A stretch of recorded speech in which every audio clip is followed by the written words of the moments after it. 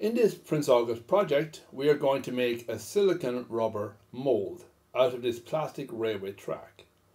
We're going to use modelling clay to embed the track in that clay. We will use this rolling pin to flatten out the modelling clay. Here's an ordinary kitchen knife that would be used to assist in the flattening, and also a small tool to push the clay against the model itself. We're going to use an underlay board, a piece of hardwood, and we're going to have 2 tubs, each half a kilo of silicone rubber. These need to be mixed together to create a final result. We'll use a stainless steel container as well as a spoon to give it a proper stir up. If you don't have a stainless steel container, you can try and use a plastic bottle or some other flat bottomed container.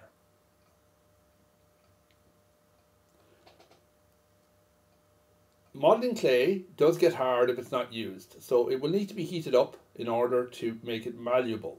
As you can see here, it's actually quite firm and hard, and it's not really suitable in this form. Place the clay in your oven for about 15 minutes at 45 degrees centigrade to warm it up. Now that it's more malleable, begin to combine it together to create one solid block. Use a rolling pin to flatten out the clay into a wide slab about 1 centimeter thick. Once completed, gently peel it off the table and you can start preparing it on the underlay board. You need to lay down the track on the slab so you can position it to see how much space you need. There are areas that we will be attaching an ingate to, so place it at one side of the slab, not in the middle.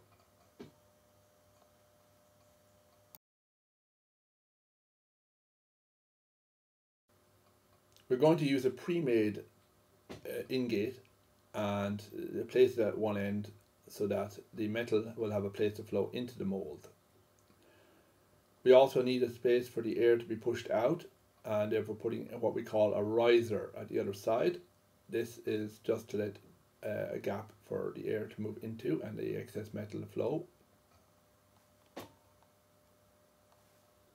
There are some undercuts that need to be removed from the track, as that would catch in the mould when it's being cast.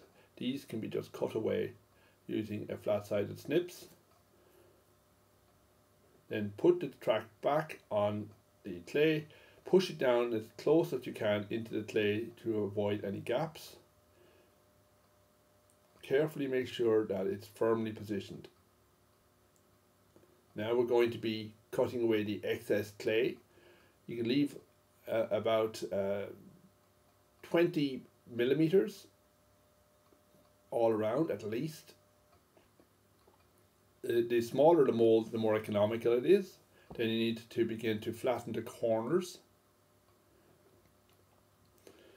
There are small spaces that need to be filled. You can use a little bit of the clay to shove it into those corners and those gaps. Clay is very malleable and economical, so you can always remove or add as much as you need. Once completed, begin to push the clay against the master so that there is 0 gaps, because that will distort the eventual casting.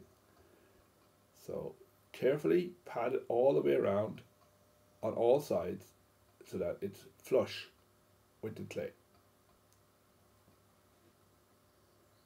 Now we're going to need to put little marks in the clay to allow you to be able to grip the 2 sides of the molds together. And when you've done that, gently rub down any little edge from the impressions. And now we can move on to the next part, which is the walls around the mold. Same principle, warm the clay, roll it down into a nice block, slice it so that you remove any of the excess clay. The amount of the length of a wall can be measured using a bit of string if you want, around the mould, or just use your own gut instinct. If you don't have enough clay for the first one, you can always add more clay and then just blend it together, creating your first large strip.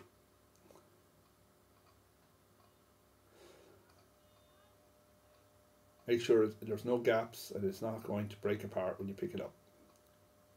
Now, find a spot to start and gently attach it to the edge of the mould all the way around to create a wall entirely around the mould. If you have a little space left over, make another piece and just attach it to it. Very simple. Now we're going to be putting Vaseline on the base of the mould to help it resist the silicone rubber from being stuck to the bottom of the mould. You don't need to do it on the track itself as it's plastic, and that will automatically resist being stuck to the silicone. Give a nice even coating all around the bottom of the base. The walls don't matter since you're going to be peeling them off anyway. Now we're going to be adding 250 grams of each tub, about half the total contents of the tub. You can use the scales to work it out. As you can see, 250 of the blue, then another 250, making a total of about 500 of the clear white. And then mix it all together. You need to give a good stir so that it becomes a solid consistency. Now there's lots of bubbles. This is because air has got trapped during the mixing. We're going to be using a vacuum chamber. We put a thick piece of perspex on top of the vacuum chamber to seal it, and we're going to apply pressure using the machine here to reduce the pressure so that the air bubbles expand, and you'll see the air bubbles continually expanding, and the liquid will begin to fill up and froth up, and then they'll pop and burst, and it'll just collapse back down. All the bubbles will begin to explode, getting rid of that air in the mold. There you go. Now the rubber is perfectly smooth. You can begin to pour it into the prepared area. Pour it nice and gently from one end to the next. What you want to do is avoid trapping air inside the mold. Air bubbles will contaminate the final casting. There you go. Put it into a fridge for a few hours, then you can take it out and we can get on to the next stage. We're going to slice and cut away the now solid walls. The mold is firm, so you don't have to worry about that. Just cut it all the way around, and then begin to clean away the walls. Peel it away from the base using a knife gently, and then remove the clay again from the mold. Take time, peel it away carefully. You don't want to rip or tear the mold itself. Then remove any of the plasticine or the clay from the actual track. Carefully work your way around. Do not dislodge the track itself. Once you've got down to the last little bit, remove it with a cloth, and if there's any tiny bits left over, use a little pick to scrape that away. Now you should just have the track and the silicone rubber. Again, we're going to warm up the clay for about 15 minutes at 45 degrees Celsius. We're going to have to re-warm up the clay so we can begin to make the second part of the mold. Before we do, we clean up the edges. There will always be a little bit of bleed, and therefore we need to clean that up to get a nice even flat edge. Using a scalpel, that is ideal. Create the second part of the wall, same principle as the first. Cut away the excess. Attach it to the silicone, just like you did the first time, creating the second wall. Add the Vaseline again to the blue silicone to stop one side sticking to the other. Mix the two remaining amounts to create another 500 grams of of the silicone. Use the vacuum chamber again, then pour it from one end to the other all the way up to fill every last little bit, scrape it all out. Once it has set, follow the same procedures you did the first time. Remove the wall. You won't need a clay again, so don't worry about it. Just push it away, roll it up and tear it off.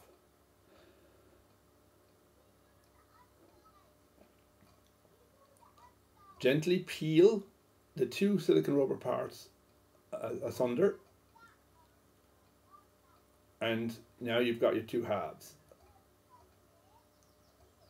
Remove the track carefully, it's no longer needed, and the ingate and rider can also be removed. Use a sharp knife to help remove the little bit of rubber that is between the ingate and the rider and the actual track, so that there will be a free flow of air and metal in those two areas.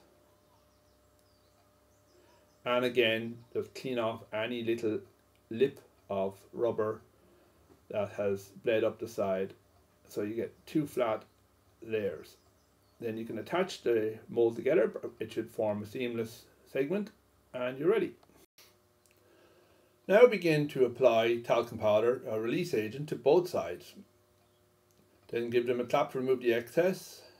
Assemble the mold. Put on some thick support boards we've custom made for this mold. Because of the amount of metal and the size, we're using 3 clamps per side to hold the mold together. Space them out evenly, and now we've heated up our metal. It's model metal. We scoop it up and pour it into the mold. Due to the amount of volume needed, we will need to do 2 scoops to completely fill the mold, right up to the top. Give it a few taps, it helps to shake out any air pockets, and then after about 10 minutes, open the mold carefully to reveal your casting. It's still going to be warm, so be careful, do not touch it, especially the ingate. Once it's cooled enough, you can remove it and check both sides to see how it looks, and cut off the ingate, and it's ready for use. Thank you.